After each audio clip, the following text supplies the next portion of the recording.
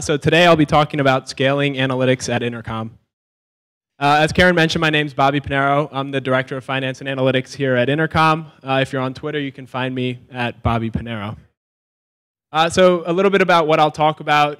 I spent some time just reflecting on my time here at Intercom, and I've got some principles just about how I've brought in analytics at Intercom, hiring, how we structured the team, and then how the team actually engages with the rest of the organization. But before we get started, just quickly, what is Intercom? Intercom is one place for every team in any internet business to interact with their customers personally and at scale. So Intercom by the numbers. I joined Intercom 2.5 years ago. I joined October of 2013. I was a 22nd employee here at Intercom. We're now about 250 plus employees. I was the first analytics hire. We're now 13 on the analytics team in that time. And in 2.5 years, we've added about 10,000 customers and $110 million to the bank account. Great, so let's get started. When to bring in analytics. And the principle here is it's really, really simple. It's when you think you need an analyst, you're already behind. And it's something that I'm consistently reminding myself of and others in the organization. The way that I think about it is running a business, building a product, kind of managing any project. It's really just a set of decisions. It's a series of decisions. One decision leads to another, leads to another. Most of the time, the people making those decisions, though, aren't analysts. They're the CEO, they're the PM, the online marketing manager, the sales rep, etc. And their bias is to bring in analytics at the end. They go about this process of making these decisions to get to a certain point, and analytics comes in at the end. Analytics are the people that measure whether those decisions were the right decisions. They tell them whether or not they were right or wrong. And that's a place for analytics, but it's not really fantastic.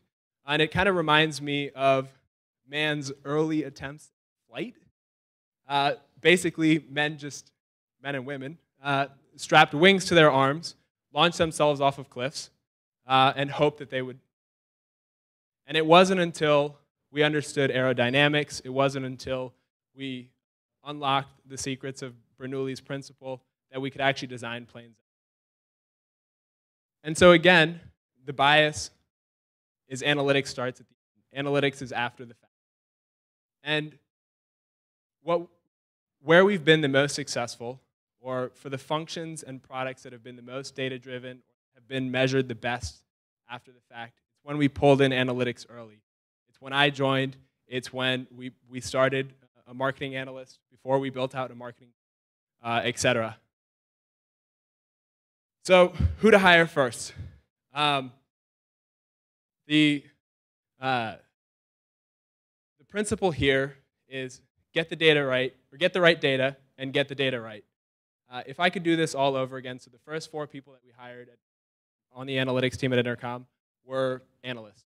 If I could do it all over again, the very first person I'd hire here would be a data engineer. And there's this principle in software engineering. It's called technical debt. The concept is debt increases as the complexity of your code base increases.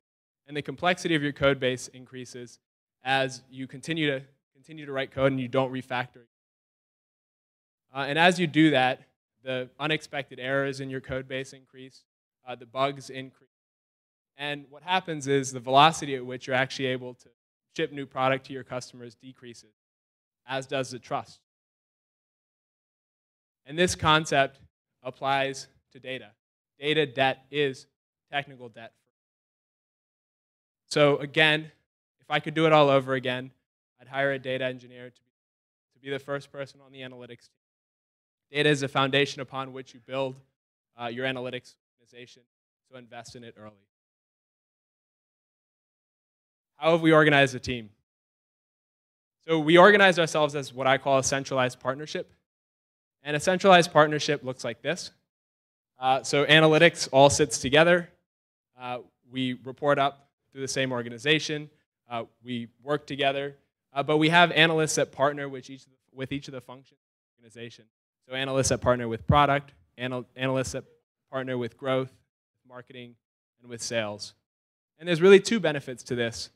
The first is the analysts themselves gain expertise or feel ownership over the particular functions that they're working with. And then the functions themselves have a point person that they can go to when they need analytics support. And then the analytics team themselves, we get the benefit of actually having a centralized team. So like knowledge sharing and tools are about. And we get to work with the analysts to develop their careers. And most importantly, a lot of the most interesting projects that the team works on sits at the cross-section of, say, growth, marketing, and sales. And so we have visibility to prioritize those projects and have the analysts actually go work on them. And then finally, how do we actually engage with our stakeholders?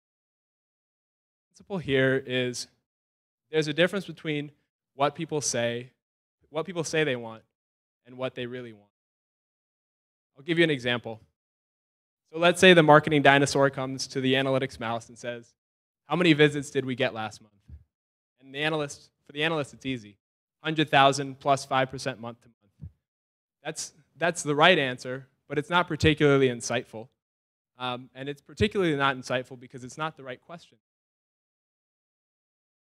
Really, a great analyst or a great analytics team rephrases that question or gets to what the actual objective of the marketing team or what the intent of the marketing team, the marketer in this case, is trying to get at. And perhaps that's asking back a question of, are you asking if we grew our audience? And that leads to a much richer analysis, a much richer answer. So again, analytics' responsibility here is to define and answer the right question, define objectives and success, and prioritize those analysis against those objectives. So in summary, when you think you need an analyst, you're already behind. Data debt is technical debt for analytics.